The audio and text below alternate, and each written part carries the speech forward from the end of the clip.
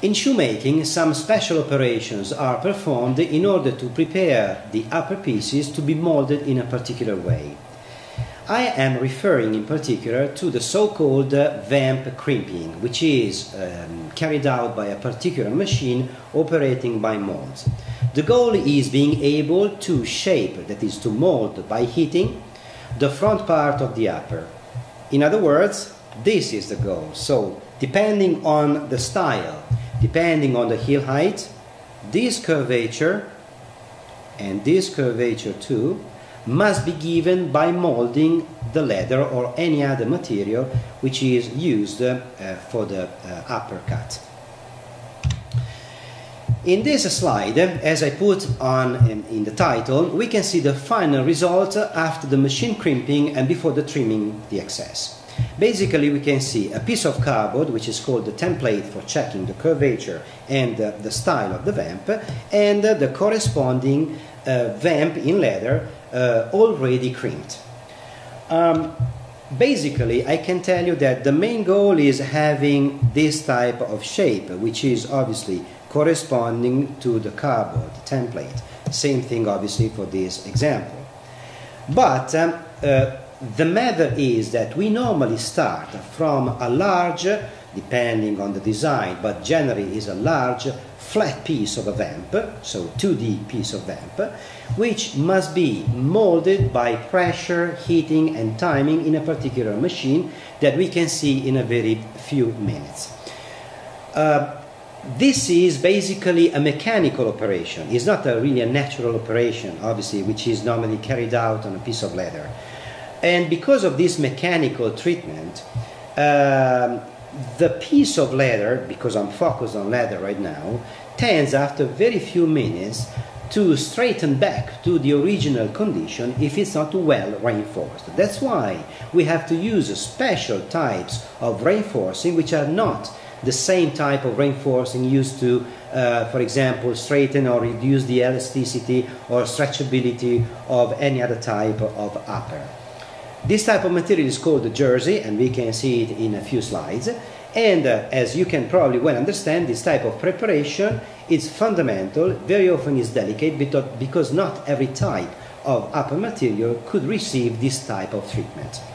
The shape, the curvature depends on the heel height and basically depends also on the styling.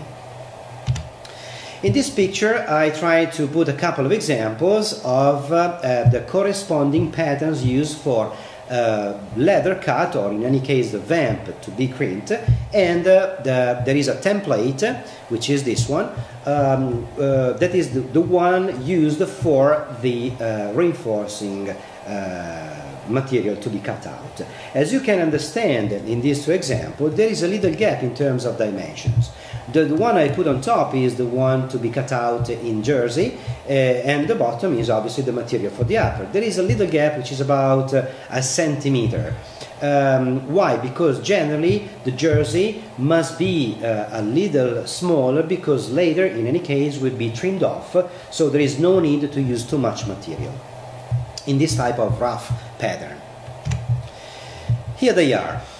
The material is called jersey. Again, suppliers like APC will supply rolls, so different height, different types of design, different thickness, different weight. Basically, the thicker the upper material, the thicker is the reinforcing to be used to be able to keep in shape, obviously, this piece after this mechanical operation. One of the most important things to remind is that it's a jersey, so it's not something like a drill or a twill, and so in this case there is not this type of construction made by warp and weft, but on the opposite there is a sort of construction made by crossing rings. And thanks to this type of construction, this material is soft, stretchable and malleable enough to be stretched very strongly into the machine, to the molding machine, and to be able to obviously to preserve the shape after cooling down. As we have seen in many other cases, one side of this material has been coated by glue, could be EVA or polyurethane. And generally these type of materials are never self-stickers. They must be heated because the glue has to penetrate into the piece to be molded.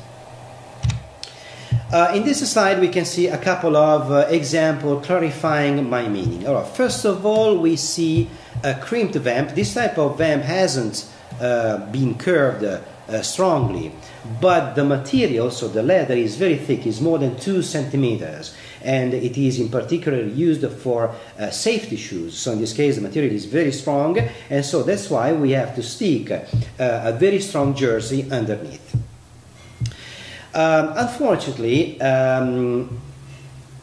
the materials, I mean the flat vamps to be crimped at the very beginning maybe don't show some defective areas. This type of problems and issue comes out after crimping. In particular, I would like to focus on example number 1 and number 2. In this case, the curvature is given but is not consistent, and besides that, as you can understand, the piece is full of pleats and wrinkles. This means that in the cutting department they analyze the leather, they cut out a flat, large piece, but after the crimping, obviously, the fibers, so the structure of the leather, has not been strong enough to be able to be molded strongly as required. In the example number 2, again, we have an example of a vamp which cannot be used for production because at the very beginning the leather was rigid, so during the tanning process they put some softening liquors or animal fats to be able to make it more malleable and softer, but unfortunately under the pressure and under the heating used by the crimping machine that we can see in a very short time, the result is that the crimped piece is full of marks, and the fats ingredients came up to the surface. So the final goal is that this type of piece, even if it's been well crimped, cannot be used because this marking cannot be removed at all. Suppliers offer these materials generally by rows, different height, as I was telling you, different weight, different thickness, a different way also to be attached, obviously, to the back part of the upper. But in any case, we have to analyze the material before cutting, and we always find a stretch direction and a tightness direction. It's important to understand now the way to cut, because we have different solutions. Very often we make many mistakes in cutting these materials, and so at the end the process is not very successful. Let me show you a couple of examples. I put on this piece and on this diagram 2 examples of a vamp. We have example number 1 and the example number 2. The example number 2 is following the stretch direction. So the stretch direction is given from heel to toe, while on the example number 1 the tightness direction follows the heel to toe. Which one of these 2 is correct? Well, I can tell you that that's correct and this is wrong. Why? Because when crimping the vamp under the machine, so when the machine will give this type of curvature, the piece of leather needs to be elastic, so the stretch direction must be given according to this inclination and not that one. So this is completely wrong. That's okay. In case of doubt, sometimes we can also use a sort of average. So it's possible also to cut in a bias the pieces in order to have a double inclination of stretch direction. But this is okay only when we are in doubt. Okay, let me launch now some short video clips to better explain all the process, which takes a lot of time. So first of all, I will launch the first video. This is the analysis for reinforcing cut, and this is the correct way to cut. That is, the operator is now testing the elasticity. This is the tightness. This is the stretchability. So that piece must be cut out according to this inclination. So the stretching is left according to this direction, which is correct. And this is obviously the way to show you that it's a little shorter and smaller. In the next video, I would like to show you the incorrect way. So the material is exactly the same, but as you can see, the operator is placing the piece vertically.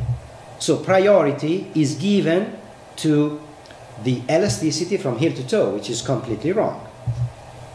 Let me move on. What's going to happen afterwards? This is the test after cutting. So it is important to show you that this is a stretching, this is not stretchable, so it's wrong. We can attach it, we can crimp it, but what can happen is that maybe that material under the pressure of the machine will crack, or in other cases will not transform the upper material into a malleable, direction. Let me launch the other video, which is explaining the way to attach it. A simple iron in this case is not advisable because we have to attach it with a lot of pressure. So again, depending on the type of material, we have different degrees, different pressure to be applied, and this is just a simple pressing machine. Now it is attached, and the next step is the softening operation, which is advisable. It's a very simple operation. As you can see, the operator will spray some softening liquor directly on that piece. We can, after a few minutes, move on to the crimping machine, but it is, for example, advisable, and it is a system which is very used, to prepare the uppers already sprayed at night, put them into a plastic bag to preserve humidity, and then work, that is, crimp these uppers the day after, so after maybe 8 or 9 hours of moisturing.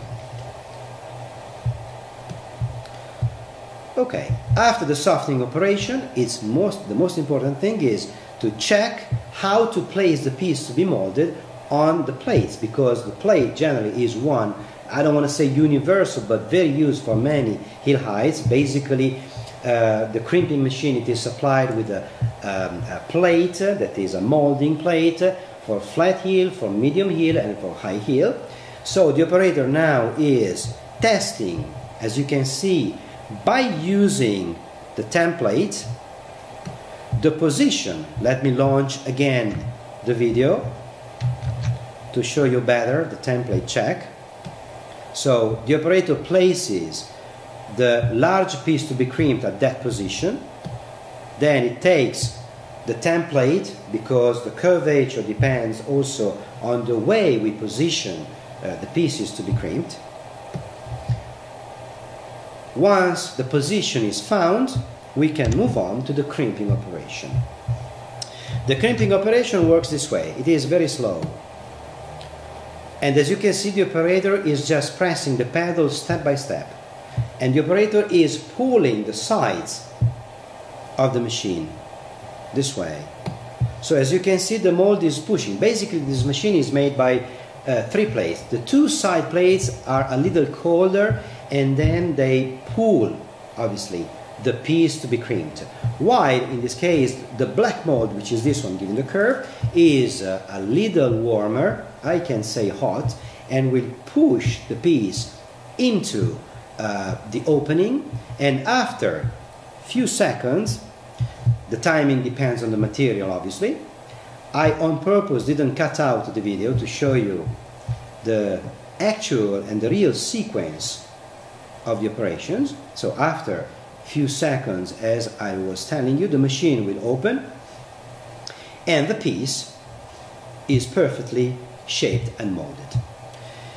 The next step is obviously try to check the result. So as you can see, as I put in the title, this is the template check with reinforcing, as we can see it. Let me launch the video clip to show you that first of all, as the operator is showing, the material is thick enough, good hand feeling, and so the operator places the crimped pattern on a table, and by the template, okay, the check regards the curvature given. To be honest, in this piece there is a little gap, so the curve is not really perfect in the middle. So probably this piece would need more time or a different positioning on the crimping machine, but it's quite satisfactory. Okay, I would like to show you also the template check, but without reinforcing. So on purpose, I asked the operator to crimp a piece of leather, so a flat and large vamp, and this is the result. As you can see, the condition of that piece after the crimping is completely different. It's too soft, so not strong enough. The operator will check by the template, the same template obviously, that piece, but it is very visible. The piece of leather, it is too straight. So let me say that after the crimping, very probably the curvature was correct, but after a few minutes, which is the typical time, you know, between the crimping and the check, the curve has changed. So as I was telling you at the very beginning, this piece is straightened, tends to be straightened back to the original condition. So as the operator will show, the toe and the top, okay, are completely different than the final result. So this is completely wrong. So that's why we need, let me repeat again, to put the reinforcing on the, you know, back side of the crimping vamp. Okay, let's move on to some other details. In this case, I would like to show you the problems given by a bad, or as I wrote here, a defective gluing. Let me launch the video. Can you see? So this comes generally because of not a correct temperature, or maybe because the pressure wasn't enough, or because maybe the contents or the ingredients of the leather will repel the glue. So the crimping is done, but is completely defective. Let me show you another example of a template check, but the leather pattern must be revised. Don't forget that after the crimping, generally the crimped vamp is slightly wider. The goal is trying to leave not too much allowance, because this material will be trimmed off. So is a left out is an extra cost. So the goal is try to find the way to give a nice curve. So not every leather, obviously, again, could be well crimped, so we have to choose the correct material. And then, after checking, as we can see here, we have to trim off the excess of material. But in this case, the crimping is perfect, the gluing of the material is running well, but there's a little thing to revise on the pattern. Let me launch the video. So the operator is showing a very good result. Then the operator is placing and checking the curvature, okay, which is good, satisfactory. But the problem is that there is too much material on the toe, too much material, too much allowance given to the top. It's a mechanical operation. It's difficult at the very beginning to be able to foresee or to predict what's going to happen to the pieces. And again, in terms of pattern making, there is not enough allowance given to the back. So in this case, gluing is perfect, crimping is very good, but the rough pattern, that is the very large piece to be cut out, must be revised in order, obviously, to correspond to a perfect template.